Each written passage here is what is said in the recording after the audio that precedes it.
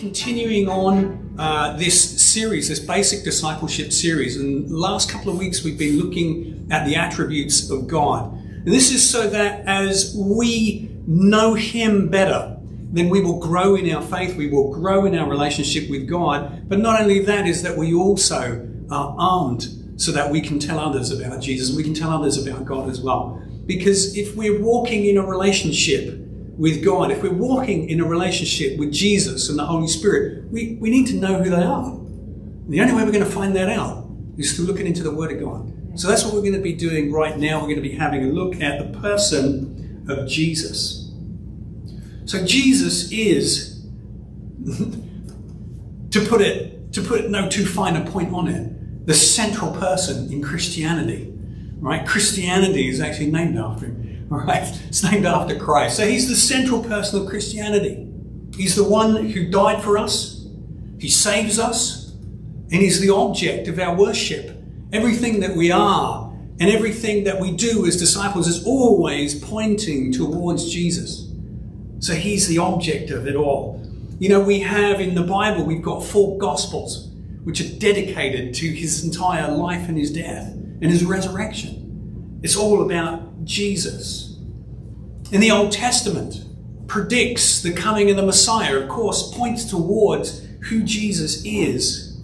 And the New Testament, of course, was written to disciples, those who are followers of Christ. The entire New Testament, not just the Gospels, but all the letters as well, were all based around the centrality of the one person, Jesus Christ.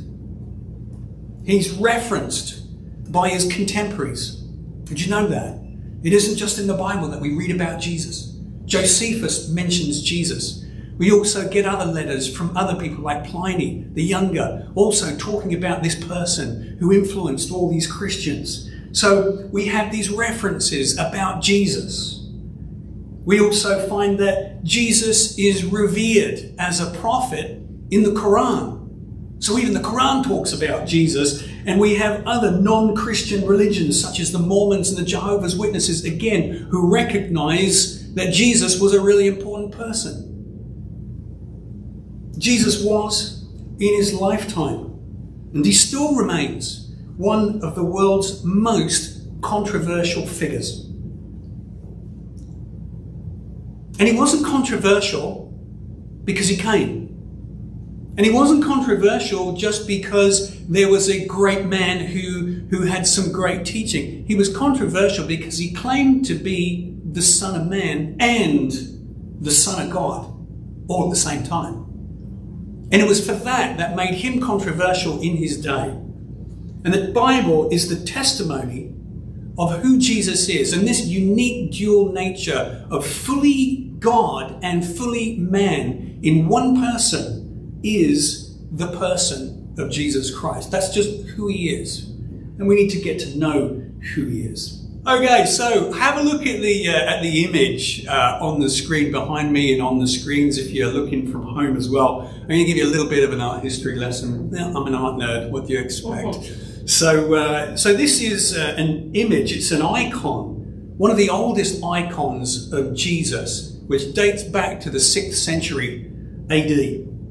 And it's called Christ Pantocrator, which is a Latin name for panto, meaning everything, and krator being creator. So this is Christ, the creator of the universe, creator of everything. This is what the title is, and you can find this particular painting, which is on a wooden board, and it's in St. Catherine's Monastery at Mount Sinai in the desert. It's painted entirely in wax, which is it's a method which is called encaustic, and it's actually experiencing a little bit of a revival in the art scene right now. And if you've never seen a painting made out of wax, it's really incredible because it has this real life and depth to it. If you've never seen one and you want to see one, invite yourself round to Ray and Esther's, because Ray's son actually paints in this encaustic method, and he's got a couple on his wall, and I always look at them when I go to his place. So if you want to go, invite yourself round to Ray's. All right. So it's made entirely out of wax, And this is why it's lasted such a long time in such great condition. And the reason why I chose this particular picture as a sort of backdrop to this talk is because it's believed to represent the dual nature of Jesus. It's both his humanity and his divinity. On the left-hand side of the painting, you'll see that Jesus is raising his right hand in a traditional blessing. That's the sort of the figure. I don't know, it's a peace sign, isn't it? The kind of. But anyway, that's a traditional sign of blessing. And we can read in Ephesians 1 and verse 3, "Blessed be the God and Father of our Lord Jesus Christ, who has blessed us in Christ with every spiritual blessing in the heavenly places." If you know Jesus Christ, you are an heir to every spiritual blessing. Bar none. Now that's good news. It's good news that Jesus came and he's made a way for us that we can actually enter into every blessing that God ever designed for the whole of humanity. Belongs to us. How incredible is that? And so we see this gesture which symbolizes that for Jesus. And then on the other side, we'll see that he's carrying a book. That's a gospel. And that is to signify that Jesus is the eternal Word of God. So we see this blessing of his human nature as he came incarnate to us. But also he's the eternal Word. There's this divine nature that Christ carried as well. And we read in John 1 and verse 1, right at the very beginning, he says, "In the beginning was the Word. And the Word was with God, and the Word was God." So here we have the eternal Word, Jesus, the eternal Word, both with God and is God. And so we see in this painting this dual nature of who Jesus is. Now, if you look really closely, and you might be able to see it from where you're sitting, you might not. People on the screen can probably see it a little bit better. But one of Jesus' eyes is a bit squiffy, right? And that's not a mistake. It's not because the painter was kind of like cross-eyed when he was painting, right? It's actually designed that way. It's like all good portraiture. The artist has tried to capture something of the essence of the person. And I think that he's done it incredibly well, because it's not just a likeness of Jesus. I mean, 600 years after Jesus was around, you know, without Instamatic Polaroids and all the rest of it, and without Facebook, I'm not sure that the artist knew what Jesus looked like. But nonetheless, he's managed to capture something of this dual nature that Jesus has. So, if you have a look at the painting now, what I've done is I've split it down the middle, and I put the two right hands. I've just mirrored the right hand side and I've mirrored the left hand side. So if you have a look at the mirrored right hand side, that's Jesus' right hand side, right? Because we're looking at it indifferent. At his right hand side, we have Christ in his humanity. That's your left. Yes. That's his right. Okay? So we have a picture of Jesus in his humanity. If you have a look at that face, so the artist has managed to capture something of the vulnerability of his humanity. There's a slight upward gaze that he has on his face, that this kind of like, there's a sense of melancholy about Jesus, and it preempts this man of sorrows. It preempts that vulnerability that we have as human beings. You know, we're born into this world not like animals who have teeth and fur and they can stand up as soon as they're born. No, we are born completely helpless, totally helpless, as was Jesus at his birth. Totally helpless, lying in a manger. He was looked after in his humanity as a small baby, an infant just born, in the same way that you and I were. Totally vulnerable, totally open to the elements. That's an incredible thought. That here's the eternal Word. Here is God's own Son. God who shared in his glory would allow his Son to be born into humanity to allow human faulty parents like you and me to look after his precious son. My mind boggles. And when I look at this particular painting, I see that. I see this vulnerability in Jesus' face. This is Jesus, our brother.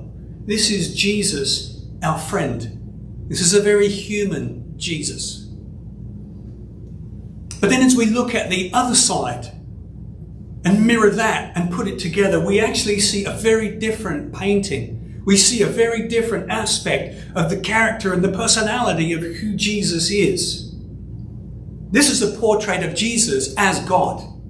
You will see that he has this countenance, which has a presence about it. This is Jesus, ruler of the universe. This is the King of Kings. This is the Lord of Lords. This is the guy who's going to be judging both the living and the dead. You don't want to mess with this guy. This is God. This is God. And yet we find both of these portraits in the one person, Jesus. As we look at this icon of Jesus, this is theology in art, and probably one of the best ones that I have come across. So what we're going to do today, because we don't have time to unpack all of who Jesus is we're just going to have a look at his humanity today. And then next week, we'll have a look at his divinity. So let's read from Matthew 1 and verse 18. This is how Jesus the Messiah was born. His mother Mary was engaged to be married to Joseph. But before the marriage took place, while she was still a virgin, she became pregnant through the power of the Holy Spirit. So as we've already mentioned, here is Jesus being born. His life starts on earth exactly the same way that every single one of us does. Born as a human being. Jesus had that one exception, that he was conceived by the Holy Spirit. But apart from that, he was human in every way like you and I are. And the virgin birth is important. It's important for our understanding of who Jesus is, and it's important in our understanding of Jesus' mission in the world, the person of Jesus and the work of salvation which he came to do. As we read about the life of Jesus, particularly around the Annunciation, which is where the angels came and told Mary what was going to happen, and then told Joseph in a dream, all around that time, we actually see that the revelation of Jesus coming into the world, the Messiah coming into the world, actually starts out talking about this dual nature, that this is both going to be a human being and also God was going to be with us. So we see the virgin birth, because the fact that he was born of a human mother, but also conceived of a divine Father, that's God, the Holy Spirit, allowed Jesus to have this divine nature, because he was both human and divine. And because that he was human, he could represent the whole of humanity. You know, if Jesus was just God, if he was just a God that descended on a big cloud and touched earth, you know, he could have still told us the same great things. He could have still been a great teacher. He would have still done incredible miracles. But just as God alone, there was one thing he could never do. He could never die on a cross for you and for me. He couldn't have taken our place on the cross unless he was both God and man. So the humanity of Jesus is really, really important. It's important that we understand that from Scripture, that this isn't just an idea which was made up by the early church to make Jesus out to be great. No, it's absolutely fundamentally important, because without the virgin birth, without the fact that he was fully man and fully God, he could not have gone to the cross for you and for me. So we need to understand this is really important. because he was conceived of the Holy Spirit, he never inherited a sinful nature. And again, that's really important too. Because again, if Jesus had just been born as a man and wasn't God, well, he could represent us, but he'd be sinful just the same as you and I. And he would have been subject to the same sacrifices, and nothing would have changed. We'd have still been worshipping in the temple. In fact, you and I would still be heathens. But he wasn't. He had no sinful nature, and therefore he could represent both God and man in one person. Fully God and fully human. But he also, in his humanity, was subject to the same weaknesses and the same limitations that you and I are. When you read the Gospel of Luke, Luke, as you know, was a physician. So as a physician, he was a studied man. And he says right at the very beginning of his Gospel that he made careful study into all these things so that we, Theophilus actually, but us as well, that we might be able to have a guarantee that we may know that we know that we know the veracity of what we've been taught. So that what gets written into the Gospels, we may know it is the truth. And so he made very, very careful inquiry into talking to eyewitnesses. And one of those people would have certainly been Mary, the mother of Jesus. And if anybody knows that Jesus was human, it was going to be Mary.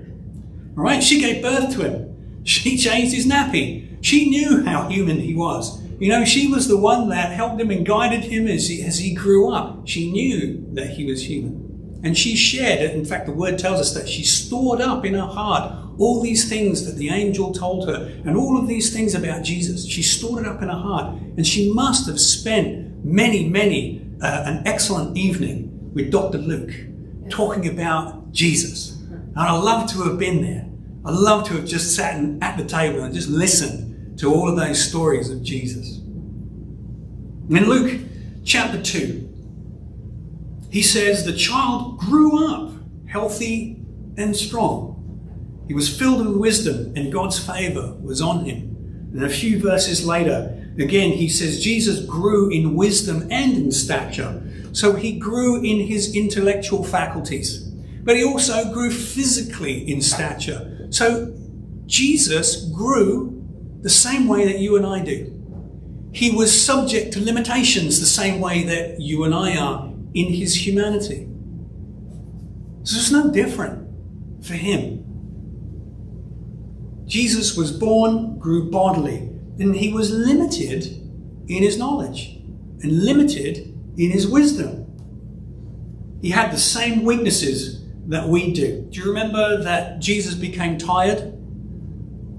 And he used to fall asleep in boats, right? Especially when there was a storm going on. You know, where was Jesus when he was needed? Well, he was curled up on the cushion on the bow, right? Falling asleep because he was tired, right? And there's the disciples getting all hot and bothered and, you know, waking up, Jesus, why don't you save us? Well, you know, he was tired. He had a human body, same as you and I. We're not talking about a superhuman person here. We're talking about a very human man, a very human Jesus. He got physically exhausted just by doing ministry. All right? You remember the story where Jesus and his disciples had been ministering and they go into Samaria. Right? And he goes and he finds a well to sit at. Well, the Bible tells us that he went and he sat down in the well because he was exhausted. He got tired. You all get tired. We all get exhausted. We all know what that's like. And we all know that last thing we want is somebody coming along asking us a whole bunch of questions when we're tired and we're exhausted. Well, thank God that Jesus wasn't sinful like you and I, because his response was very different to the way that mine would have been. When I'm exhausted and tired and my kids come to me and they say, Dad, they don't get as gracious an answer as Jesus gave to the Samaritan woman. But Jesus nonetheless got physically exhausted. You remember when when he'd been through his trial, right? He'd been up all night long, like sleep deprivation. Not only that, he was being grilled by the temple authorities and then by the Roman authorities. He'd been whipped, and now he was forced to carry his cross. And we read in one of the accounts that he collapsed on the way to the cross, on the way to Calvary, so that the man who was standing near him, Simon of Cyrene, was told by one of the centurions, "You pick up his cross, because we got business with this guy. We have to crucify him, and he's not going to make it if you don't carry his cross for him." So Jesus bled the same way that we did, hurt the same way that we do, got exhausted the same way that we do. Jesus became hungry and he became thirsty. You know, when he was in the desert for 40 days and 40 nights fasting, it says at the end of it, and he was hungry. Right? It's like, of course he was. 40 days without food. Jesus got hungry. He was looking for food, and of course the enemy came along and tempted him with loaves of bread. And we know the rest of that story. But on the cross as well, when Jesus is hanging there on the cross and he is coming near to the very end, he said, "I thirst." And of course they put a sponge on a hyssop branch and they held it up for him to bite down on so that he could wet his mouth.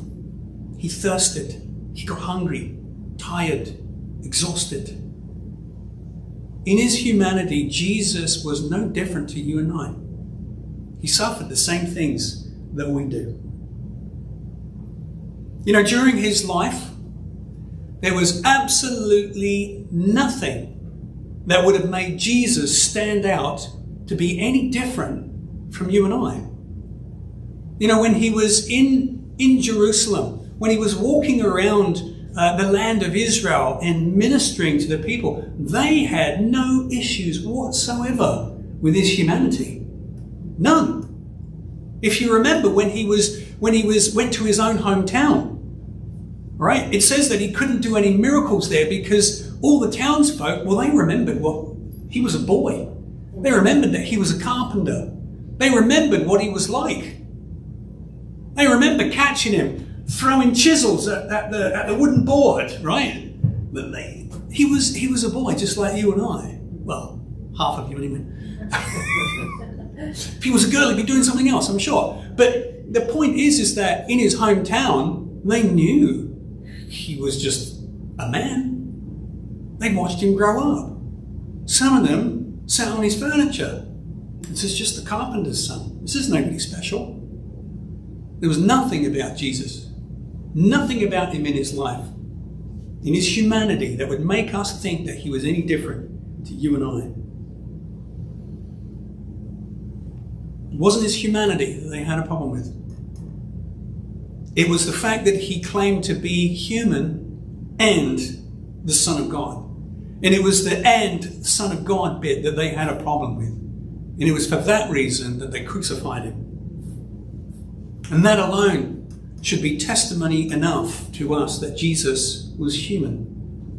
Because his body was so broken on the cross that he died. So this is no superhuman. This is no person who was a Superman. This is a very, very human Jesus that we see here. And interestingly enough, even after his resurrection, when he rose in glory and he appeared to the disciples, he showed that that resurrection body that he had was still human. It was still a human body, even after resurrection from the dead. The only difference being, of course, is that it didn't have the same limitations and the same weaknesses as he had before. In Luke 24:39, Luke writes, at that time where Jesus appeared to the disciples, and they're like, they can't believe it. Can't believe we saw him die. We saw him die. We saw his body being wrapped and put into a tomb. He should be dead. And here he was standing in front of them. And they thought, what is going on? And Jesus says to them, see my hands and my feet. This is I myself. This is I myself. Touch me and see, for a spirit does not have flesh and bones. In the resurrection, Jesus still had flesh and bones. And Jesus invited the disciples to come and see, make a thorough personal examination and see if I'm not human. I'm not some wispy divine spirit that rose from the dead and just appeared like some kind of hologram. This was a real flesh and blood Jesus that rose from the dead and appeared before them, just without the limitations that he had before. And you know what's really incredible? Is the fact that this resurrection body that Jesus has, this humanity that he took upon himself when he came to earth, in the resurrection, when he ascended into heaven, he took that same human body with him into heaven. Jesus still has that same resurrection body that he had 3 days after the cross. You want to blow your mind? God took on humanity, and humanity has now been subsumed into the Trinity.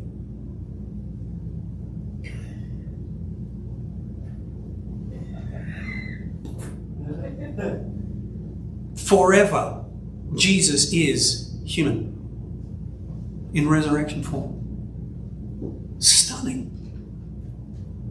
Like, honestly, I could just sit here and think about that for the next half an hour, but you'd all get bored. So, when Jesus returns, good news is that we will be bodily perfected, just as he has spiritually perfected us now. That's the promise. The promise of God. You know, the fact that your sins have been washed away. You have been set right with God. He calls you son. He calls you daughter. You are perfect in Christ Jesus before the Father in heaven. And Jesus says, when I come again, I'm going to make that body of yours, that broken, sick body that gets hungered, tired, thirsty, cranky, hangry, I'm going to perfect it. You're going to be just like me. How good is that? You know, in Jesus' humanity, his soul, all right, his soul, which is the body, the mind, and the emotions, that was human too. That was totally human. Speaking of his own life, John reports of Jesus, nobody takes my life away from me, but I lay it down of my own free will. My own free will. I have the authority to lay it down, and I have the authority to take it back again. This commandment I received from my Father. So in his humanity, just the same as we do, we have a free will. We have the choice to come here today or not. I prayed that you would, right? So I'm kind of cheating, right? I asked the God to just bring him in. So he's working on you too. But you know what? You've got the free will to do that. And Jesus had free will. He had free will. Did you know that if Jesus had decided of his own free will that he didn't want to go through with the cross, do you know the Father would not have made him do that? That was totally Jesus' choice. He had free will to obey the Father, free will to do it. And you know what? As the Son of God, if he said, I can't do it, I can't go ahead with it, then God would have said, that's okay, son. He was free to do that, but he didn't. He chose to give his own life so that you and I, undeserving as we are, might be brought into that family so that we can be where he is. but it was a free will choice. As we've already seen, Jesus grew in wisdom and in knowledge.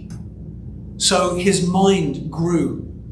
He had the same kind of mind as we do. And he learnt things. He grew in wisdom and knowledge. But he also had limited knowledge. You know, when the disciples asked him, what's the hour and what's the day that the Father's going to come in judgment? And Jesus said, no one knows the hour and no one knows the day. The angels in heaven don't know. Not even the Son knows the hour and the day. Only God in heaven knows. So Jesus, even in his humanity, had limitations in what he knew.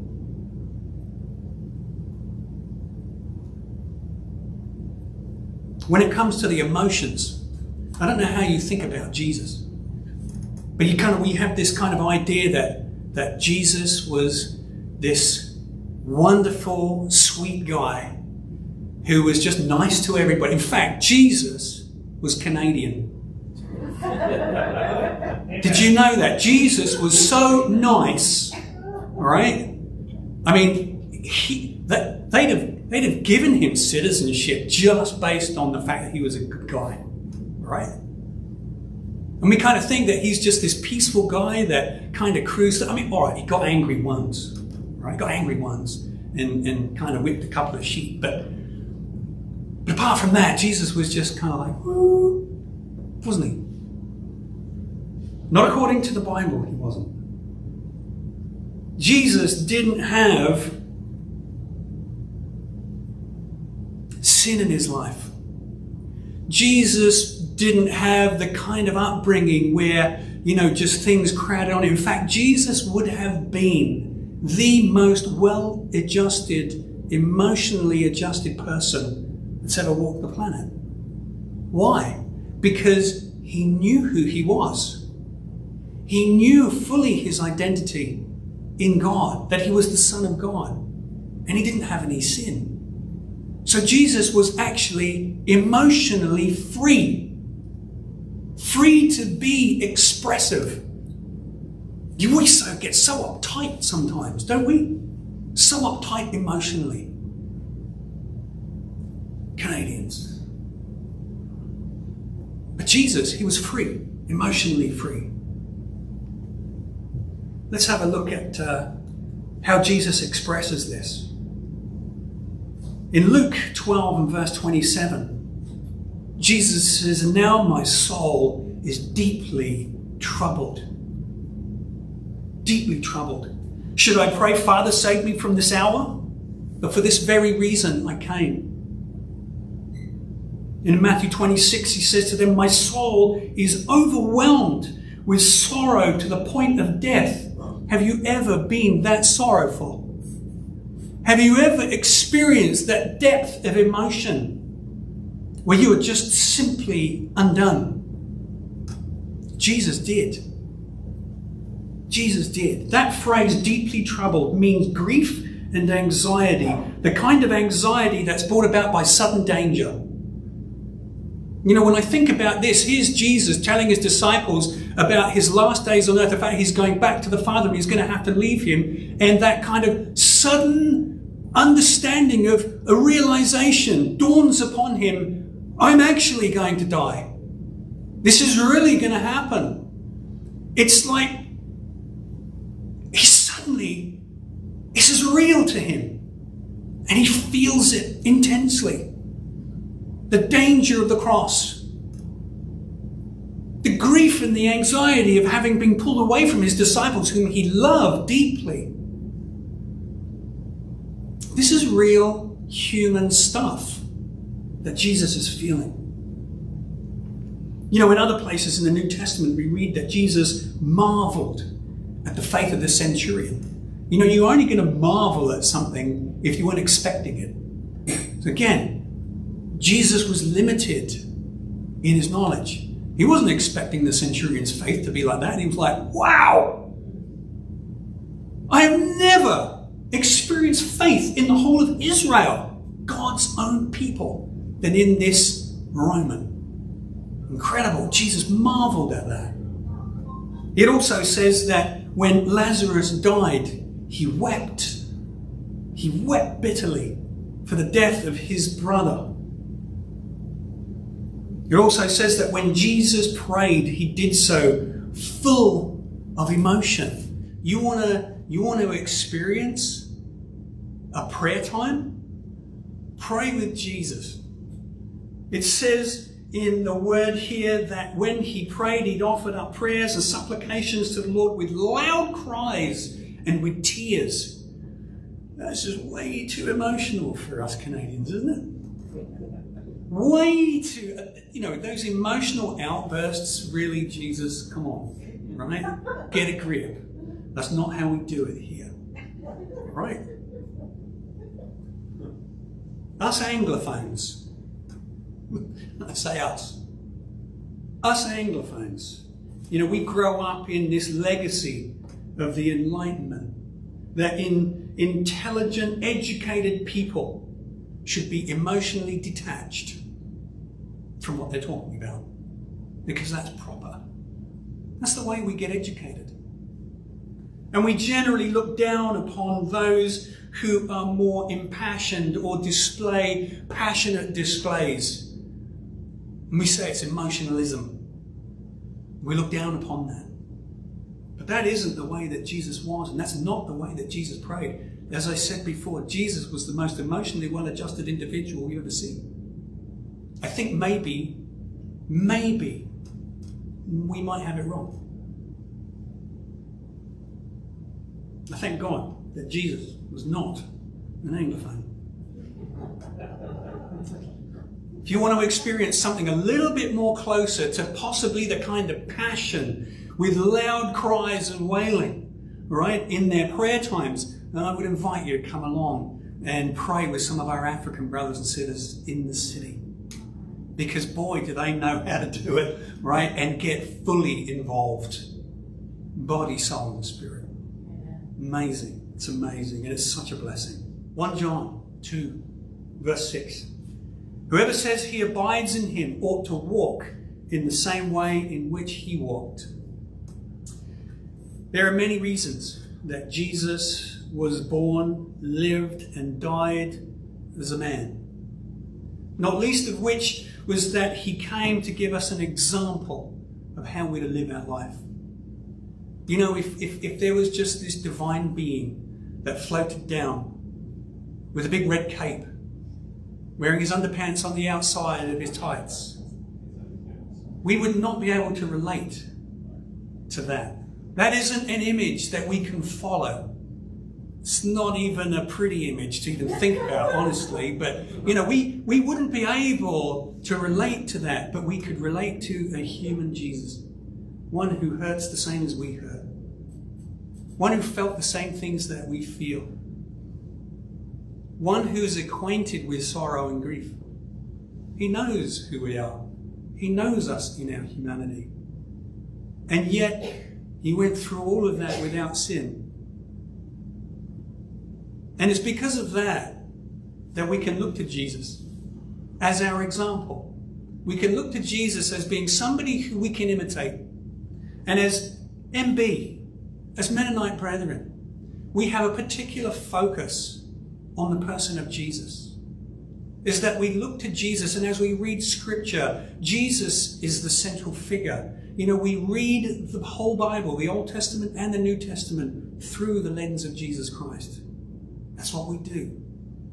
Because as we read the Gospels, as we read how he lived his life, we're supposed to become imitators of Jesus.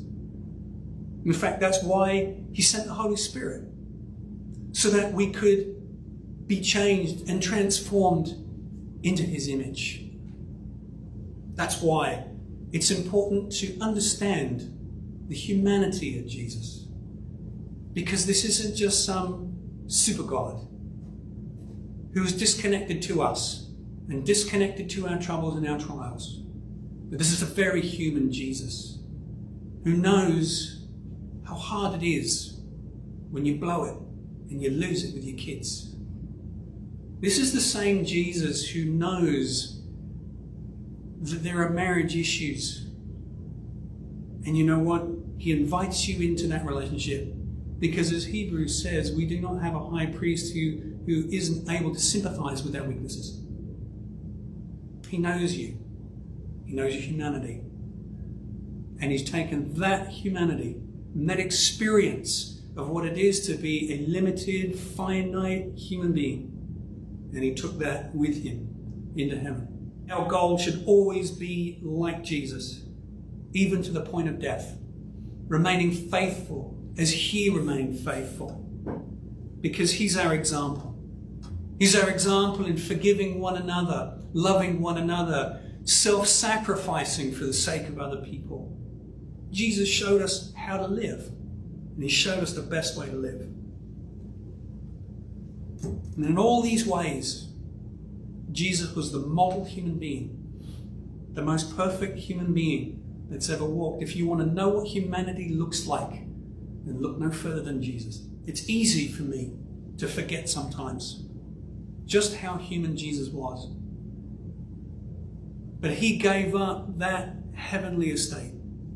He gave up that divinity and all those things that were due his name. You know, he is worthy as God to receive our praise, worthy to receive our worship. You know, he was already sitting on the throne before he ever came to earth.